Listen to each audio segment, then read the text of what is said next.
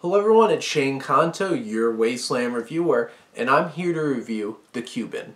And this is a film directed by Sergio Navarrete and written by Alessandra Piccione.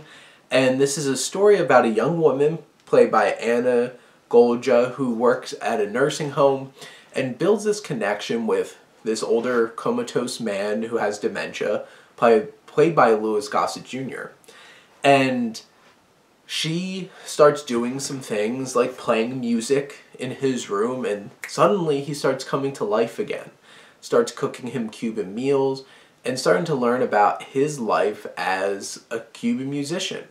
And they build this relationship, and it's a very heartwarming relationship that they build. And some other plot threads, it's like this tension building between her and the nursing home because she's not following the rules. And also this relationship that she's building with this young man, played by Giacomo Gianniotti, who she's developing this relationship with.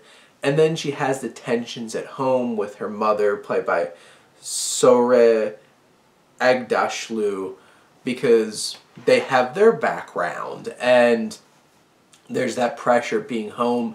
There's a lot of different subplots that are threading throughout this film, and some of them are a little more realized than others.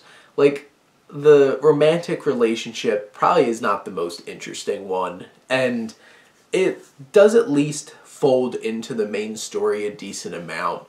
And I feel like the relationship with her and her mother, it's strong, it's developing, but really the heart of this film is that relationship that this young woman, Mina, is developing with Luis Garcia. And from a filmmaking perspective, like, the cinematography wise, it's like most of the film feels like I'm watching like a TV show with a little bit of different lighting. But there's some inspired moments from Navarrete where you have Louis Gossett Jr. flashing back to his life before, and how they thread in this stylized, beautifully shot and decorated and costumed scenes of this older time, and they're striking and they're beautiful. And like, there's one particular scene as him a kid, and just the outfit he has on is like striking, and like the colors, and it's very artful. And the rest of the film's a little toned down in terms of like color and perspective in that way, but what really works is like Louis Gossett Jr. gives a great performance here, and I love the moments when he like comes alive and you can see the spark in him again.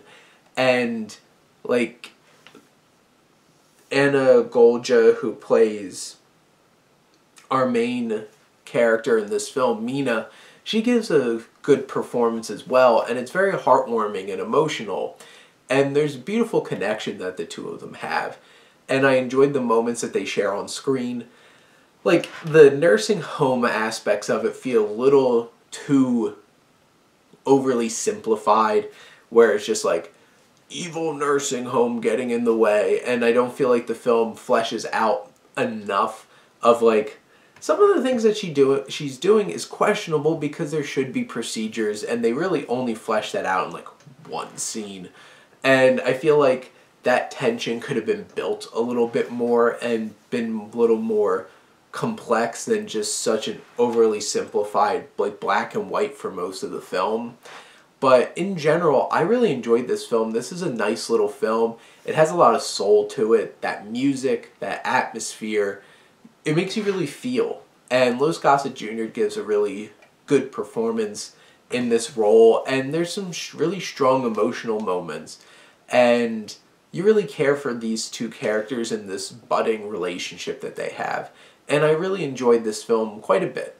Is this going to be like the best films of 2020? I don't think so, but I think this film is going to be something that it's going to last a little bit in you after you watch it, and you're going to enjoy those nice, soulful moments that this film delivers. But those are my thoughts on The Cuban. Let me know what you think, and let's talk some movies. But thank you as always for tuning in and supporting your Wasteland reviewer.